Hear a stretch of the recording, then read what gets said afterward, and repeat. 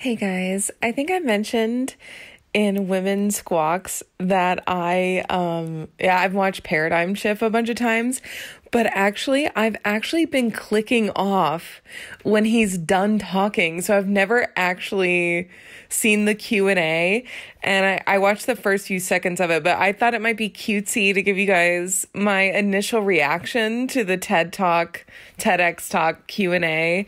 And also Baby Sam. Oh my gosh, he's so young. Oh my gosh. Okay. Let's see. All right, let's go.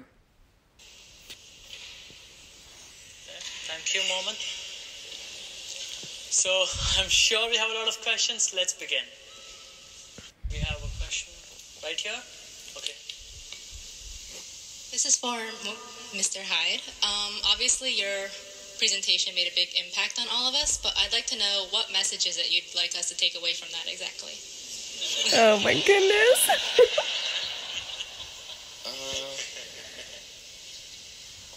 I don't know, man. I guess that's up to you. Seriously, like I know it's obviously the joke, but it's just like, yeah.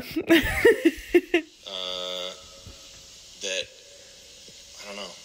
Oh my gosh, he's adorable. Oh, he's adorable. Any more questions?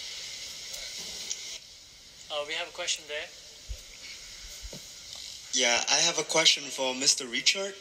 So, what do you think will be the future of the space program? In other words, what's going to be the next step? Oh my god.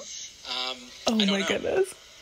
I think, I think we have to have something that, politically motivates the country to actually do the exploration. Look at him. Oh, no. History shows that the countries that Dude, me. explore The same response. living, when you go back to China, Portugal, Spain. Oh dear. Yeah, oh, he's hilarious. Oh my god. Oh my god. I wish I would have known that. Oh my god. Like the freaking space question. That was perfect, dude. That was the perfect thing. Okay. Well, love you guys. Yeah, I'm pretty happy to be a fangirl of Sam Hyde right now. It brings a lot of joy to my life. Okay.